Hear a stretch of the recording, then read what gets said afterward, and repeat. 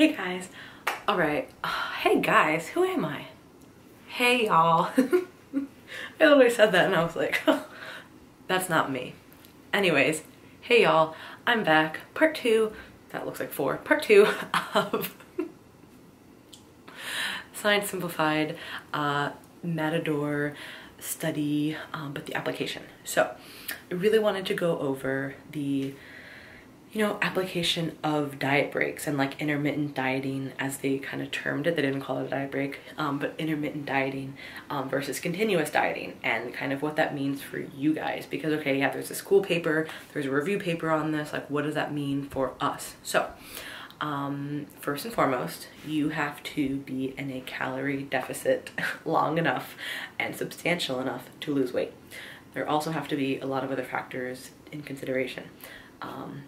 Hormone levels, sleep levels, stress levels, how is your training, how much muscle mass do you have, when was the last time you dieted? I mean, there's like 100 factors in this, right?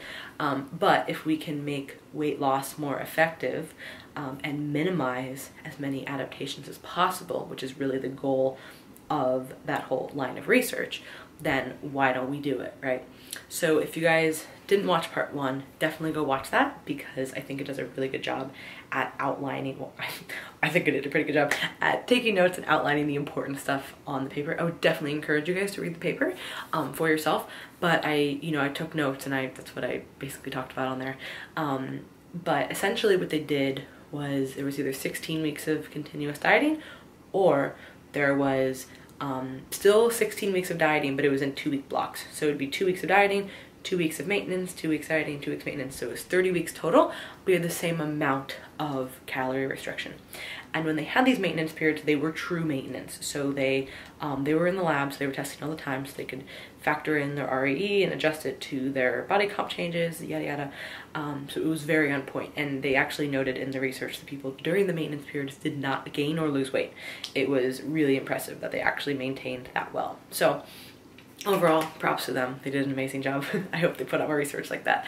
My only critique was that they didn't do any like psych evaluations, which I just find interesting. Or just questions in general, like not even like super hardcore, but just like a Likert scale, like how do you feel? Are you hungry? Or whatever. Anyways, so that presents the point. Okay, well, should you diet for 2 weeks and then not diet for 2 weeks and then diet for 2, like? So you have to think about what's practical for you and your situation. So I'll kind of outline a few situations. First and foremost, say you are just dieting for the first time and you don't really know what to expect. Maybe you're doing it yourself, maybe you're doing it with a coach. You don't necessarily have an end date, you just know like, hey, I want to lose body fat. In that instance, I would say that going slower is going to be better. And if you have the time, like there's not a deadline, working diet breaks in can be very, very helpful. I honestly do not think that every 2 weeks is necessary. And most people who are looking to lose weight, like if you actually need to lose weight in a, for health reasons, I would say that you probably need to not do that. You probably have enough body fat that you don't need to do that. But clearly that paper showed me those people were obese, like they needed to lose body fat, you know what I mean? It wasn't like they were just like lean people trying to get leaner. So that's just my argument and my perspective. Like, hey, you're trying to dive into this diet, dive into this deficit. Yes, work in diet breaks, work in longer refeeds, but is it necessary every 2 weeks? I don't believe so. Just from a practical perspective, the motivation of people to want to diet, like harness that, harness changes. Like if you're if you're in a good groove for like losing weight, do you want to just kind of like stop? I don't know. I wouldn't. But it's really interesting. I actually talked to Dr. Campbell about this, and he's like, oh, he like set up his whole year based on diet breaks, and he thought it was like the coolest thing ever. And I was like, this looks horrendous. Like I would never want to do this. But that just could be like a guy versus girl thing. I'm not sure. Just a personality thing, but like don't catch me dieting for a few weeks and then off and then dieting. Like I would rather just do it in chunks, right?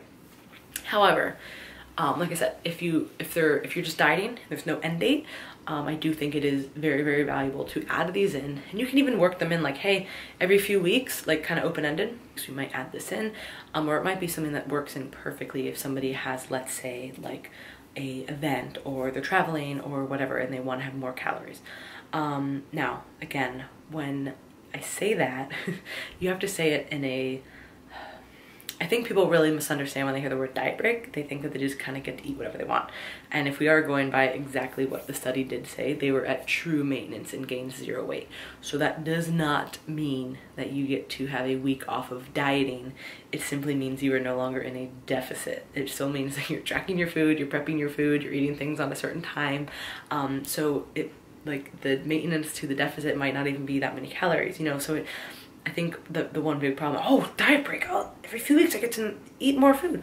Yes, it's probably like this much more food, which is amazing, and that can possibly help with adaptations, but don't just hear diet break and think that you're completely taking a break from your diet and your regimented schedule. So that's just something to keep into consideration, which I think a lot of people, if they don't really read into that, might miss, just because the name diet break. So also, they didn't say the word diet break. That's what like the physique community has kind of popularized it as. And that's the second group I want to talk about. So say you are a physique athlete, right? And you do have an end date, you do have a show in mind. You can do one of two things. One, you can build out your prep with hypothetical diet breaks worked in there. And you can say, hey, we're gonna diet for the next 24 weeks and we're probably gonna sandwich in 2 diet breaks here. That might work. And then if it doesn't work, then you don't do it, but you've planned enough time. And then also you could just say in general, hey, we're gonna take this amount of time. If we get a diet break, we do. If we don't, we don't. I know for myself as a coach, I do add this into people's plans sometimes, not always. And it's not something that I typically plan out ahead of time, simply from the fact that people literally respond differently every time you diet them. And if we're ready, and a lot of times I don't even always do diet breaks, I might do like extra refeeds. So instead of like 1 refeed, I might do 2 or 3 or 4 in a row, instead of a full week. But sometimes they do get a full week at maintenance, hypothetical maintenance, because I'm not testing everything like they were in the lab. It just really depends, honestly. So I would say that they are an extremely valuable tool for physique athletes, but only if you have enough time. You don't want to do a diet break and then not be ready and you're like, man, I really wish I would have had that week. In all honesty, what it usually comes down to is you didn't start dieting early enough, or just a lot of shit started happening, and your body just was not responding as you thought it would. So I do think they are very valuable for competitors. I do think though that you have to be very realistic with them, and you know, instead be like, hey, you know, people ask, oh, can I do this? It might happen, it might not, and it's this weird like intuitive feeling I always have as a coach, like, hey, you're gonna respond really well to this. But like I said, a lot of times what you can do is you can just see how somebody responds, maybe to like 2 or 3 refeeds in a row, maybe even 4, and then if they do like awesome or they're losing weight, then okay, let's push it for a full week. So I do think that for really any situation, you can add them in, but as a physique athlete with an end deadline, I do think you need to be a little more careful when you put them in, versus if you are just a lifestyle client and you're just dieting, you might be able to do them more frequently just based on the fact that there's not an exact end date. I hope this was super helpful for you guys. I know this is a kind of a hot topic and people are always trying to figure out, you know, different dieting hacks on how to optimize everything, you know what I mean? And how do I get the most out of what I'm doing currently? So I do think that diet breaks are an amazing tool for both competitors and lifestyle clients.